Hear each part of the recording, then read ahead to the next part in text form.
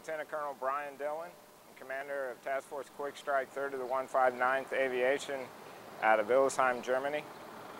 My hometown is Hampton, Virginia.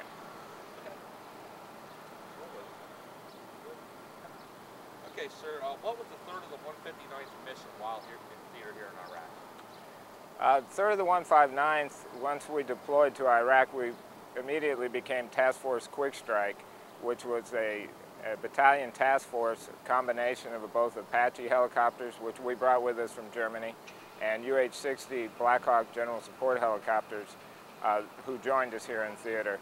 Our mission was to provide aviation support to all the soldiers who were working outside the wire here in Iraq. That was a combination of attack helicopter support as well as moving soldiers from point to point and conducting air assault missions. Okay. How was your unit's mission accomplished while in theater? Throughout this deployment, which is... wait just a second.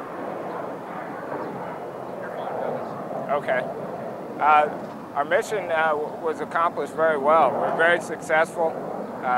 We transported literally thousands of soldiers from different locations. We conducted dozens of air assaults with both U.S. soldiers and Iraqi soldiers. And that's probably one of the most successful aspects of what we've done, is help to develop the Iraqi army become a more capable force, and so that they are able to defend their country when we return to our country. Any areas or achievements you'd like to highlight? I think from this phase of the war, the one achievement, the most lasting achievement, will be the cooperation we had with the Iraqi army and helping them to develop their tactics, techniques, and procedures.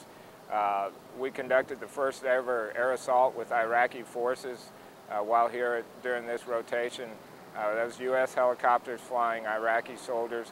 We also conducted an air assault using Iraqi helicopters escorted by U.S. attack helicopters.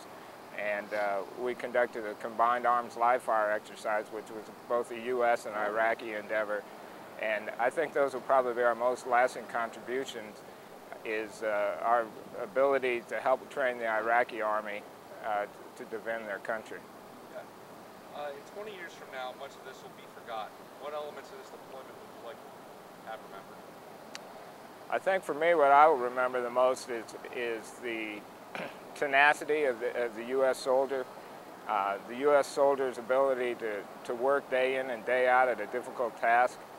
What we do here in these conditions, hot weather, dusty, windy environment, is difficult, and they come to work every day.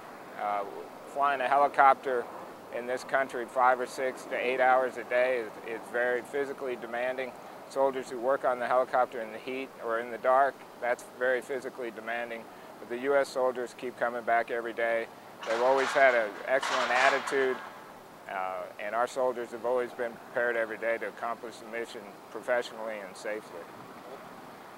Any final thoughts for those people back home watching? Throughout the last 9 or 10 months, we've got great support from people back home, people we don't know, people who don't know us, and we try whenever possible to tell them thank you by sending them cards or notes or emails.